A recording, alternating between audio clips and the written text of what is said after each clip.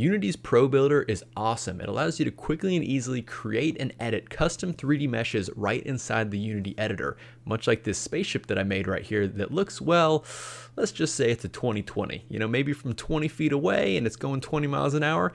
Hey, it looks kind of good, but it's entirely my fault that it looks that way and not ProBuilder's. Anyways, I did want to talk about ProBuilder because I was using it to create some things for this sample project that you see playing behind me that I created with Unity's entity component system.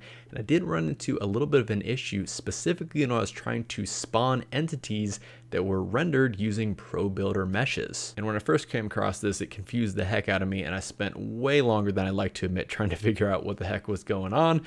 But luckily I did figure out a fix to it, and it's a really simple one, and I'm going to show you how to fix that now. By the way, the sample project that you see playing behind me is one that I created for a video that I have coming up that I'm really excited for.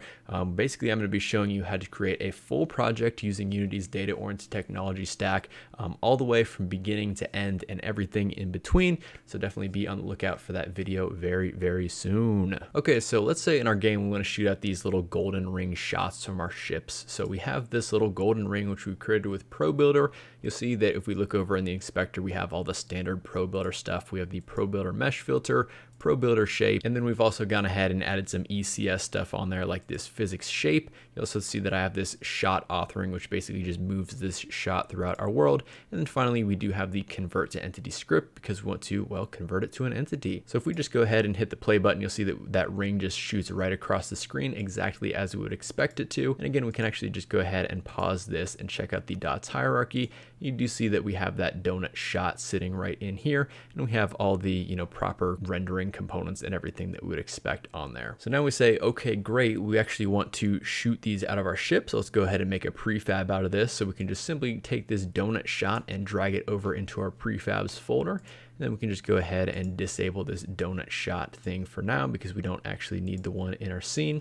And then just go over to the game controller entity, and then we'll just move this donut shot over into our shot prefab here. If you want a little bit more information about spawning prefabs in Unity's entity component system, definitely go check out the video that I put out a couple weeks ago on the subject. I'll leave a link to that up in the card as well as in the description below. But anyways, now when we enter play mode, you'll see that we can now move around, and we'll hit the space key to shoot, and you'll see that, well, nothing is actually shooting. However, if we go, say, in front of one of these enemy ships, you'll see that our health starts going down. So it's like, what the heck is going on? And if we press space when we're in front of these enemies, we can actually seem to somehow destroy these enemies. You can see that over on our console, we have a little hint about what might be going on where it says renderer is not converted because either the assigned mesh is null or no materials are assigned. And unfortunately, we don't really get any information about like where this is coming from. It's just kind of like a random warning that pops up in the console. Now, if we look over in the dots hierarchy, you'll see something interesting. We have all these donut shots inside here.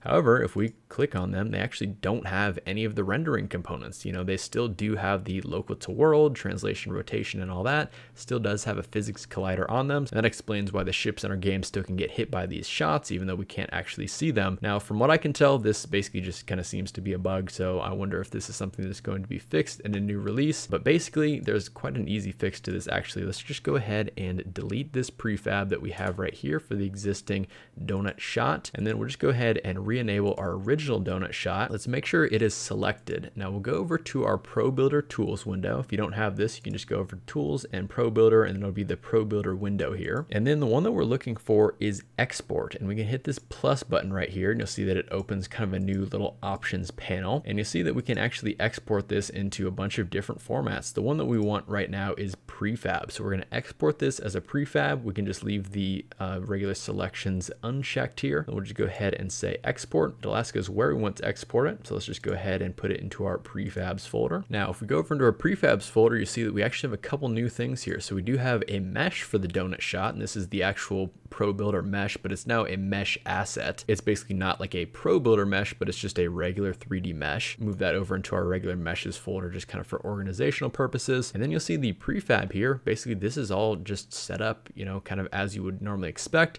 with a mesh renderer and a mesh filter. And this time we actually are referencing the donut shot mesh. You see that it still has, you know, the physics shape as well as the shot authoring and convert to entity. So it has all the entity stuff still. However, it didn't actually change anything to our original object. If we click on this, we still have, all the original ProBuilder settings in case we wanted to, modify those for some reason.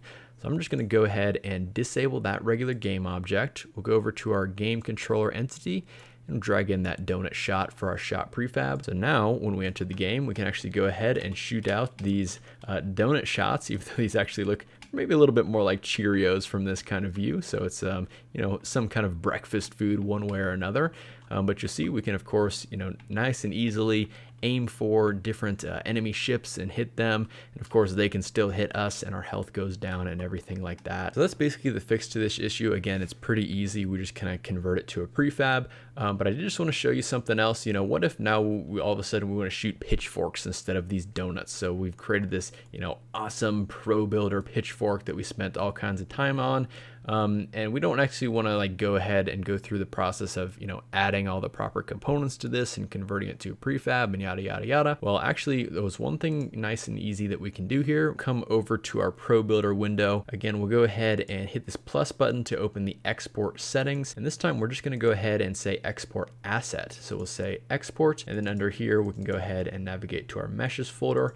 We'll go ahead and save this pitchfork asset. So you see that now we have this pitchfork mesh available to us. So that means we can now go to our prefab for the donut shot. And instead we'll just change the mesh filter over to our pitchfork mesh here. And now we'll enter play mode, and you'll see now when we press the space key, we're shooting at these pitchforks. And it even has the same renderer that we had before, kind of that yellow gold type color. And all the enemies are shooting at these pitchforks as well.